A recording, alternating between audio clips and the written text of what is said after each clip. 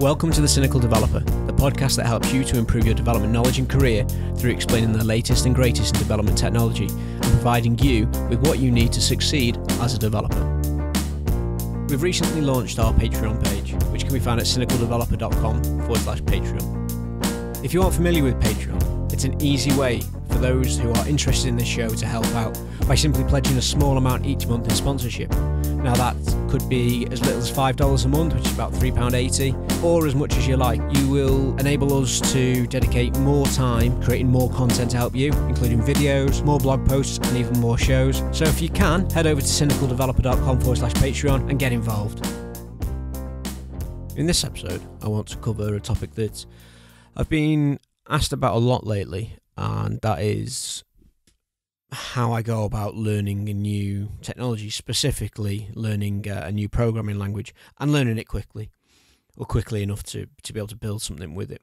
I think this was spurred on by me talking about what I wanted to do this year with the podcast and everything, and that included learning more about AngularJS, learning React.js and a few other things, and that I've also started building Alexa skills as well. People were a little taken aback that I was going to attempt to learn so much new tech all at once or over a very short period of time.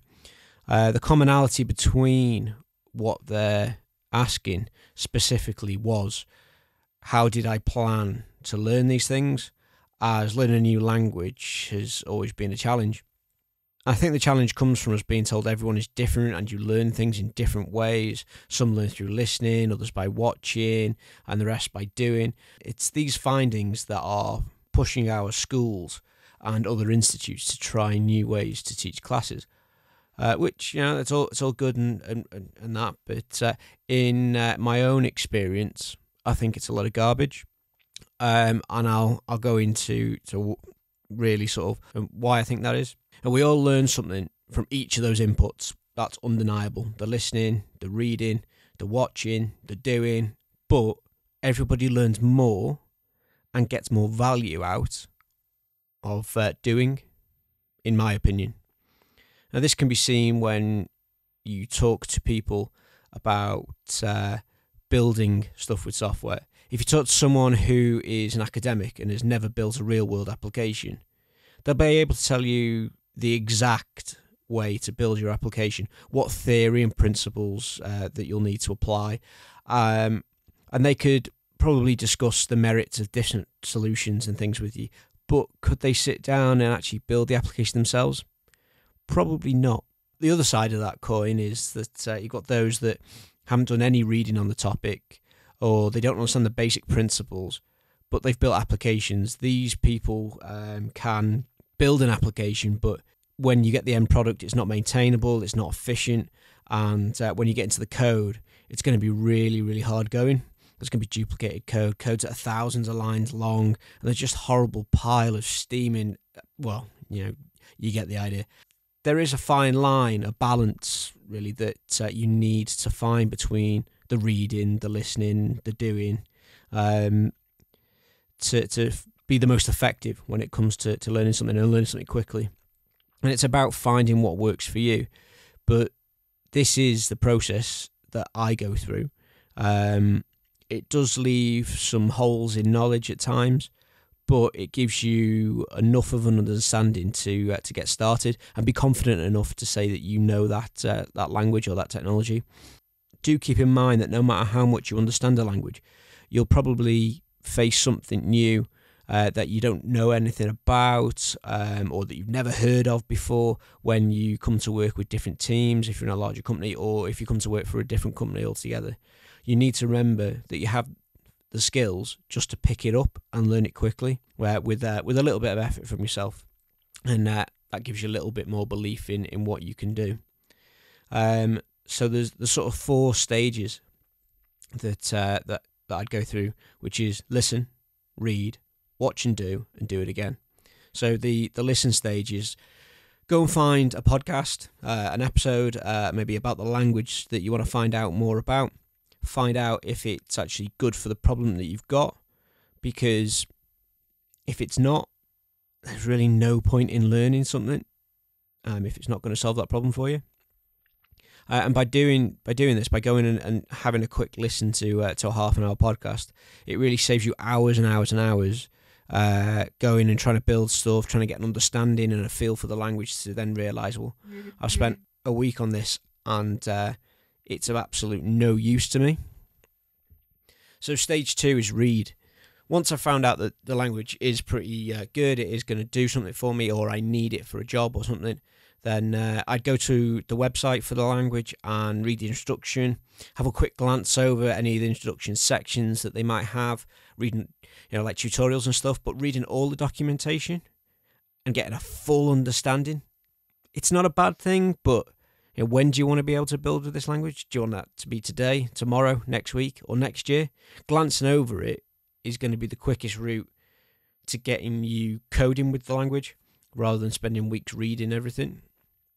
And then when you come to write something, you're like, oh, well, I'm going to have to go back and read that again. Read it when you need it. Next stage is watch and do. Now, what I'd say for this is go to the sites like Pluralsight or Udemy or any of the course sites like that, and find some comprehensive courses that teach you the languages or the language that you're looking at. Try to pick a course which is up to date, and where you build an application or a project or something with the course. So at the end of it, you have a good reference project that you can go back to, and you go, oh, I know I did this in the course, how did I do it? And you can go back quickly, have a look and go, oh, right, that's how I would do it. There's no point in sitting for 40 plus hours in front of a course and just watching and listening to it. You'll take in some of it, but it's going to be a small percentage, if anything at all. Don't lie to yourself and say that a YouTube course is going to be enough, because on the whole, it probably isn't. And the standards on a lot of YouTube courses are a lot lower than in the sites like Pluralsight and Udemy, because they're vetted and they're controlled. So it is worth having a look at that. Obviously, going and looking on YouTube for quick tutorials about how to do a certain thing with a language, fantastic. Get on there, learn that snippet. That's what they're really good at. Short videos that tell you how to take X and make it into Y to do Z on my screen. Then yeah, get on them. They're great. And the last stage is do it again. No, don't do the course again, but now build a project with that language. Not the same project that you just built in the course. Now, this is the icing on the cake, and where I find you commit what you've been discovering to memory. I like to build a project with the new technology that I've built before in another language, a language that I'm more confident with. So what and why rebuild something that you've built before? I suggest building a familiar project, because you know what all the pitfalls are, you know what the final product looks like, and you know what success looks like with that finished product as well. You will write the code in your new language, but you're going to benefit from the understanding that you have from the other language or other languages that you've written this project in.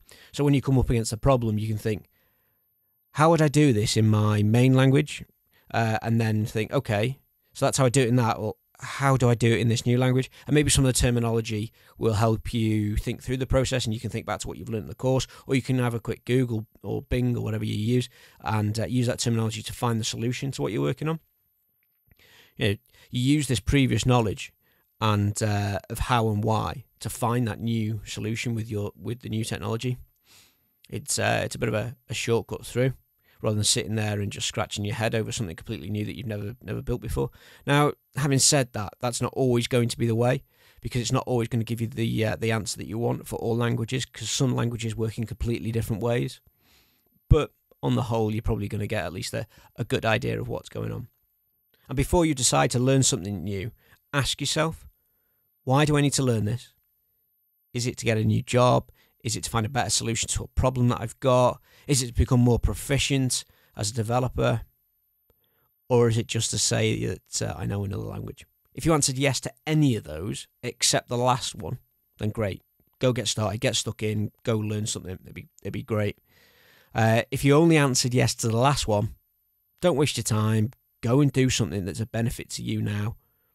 And if you answered no to all of them, then there really isn't any point in trying to learn it, is there? If you're not going to use it, then you're not going to learn it. This whole process isn't foolproof, but it's a good starting point. And to gain a better understanding, is going to come with time, that you practice and that you use this new technology. And if you're using it continuously for a new job or a new project, you're going to learn it in a lot more depth. But because you took that shortcut through, you're actually programming with it quicker, and you should get to a solution faster. So anyway, make sure to tune in next week where we catch up with Jamie Taylor about .NET Core 2.0. And for now, thanks for listening to Cynical Developer.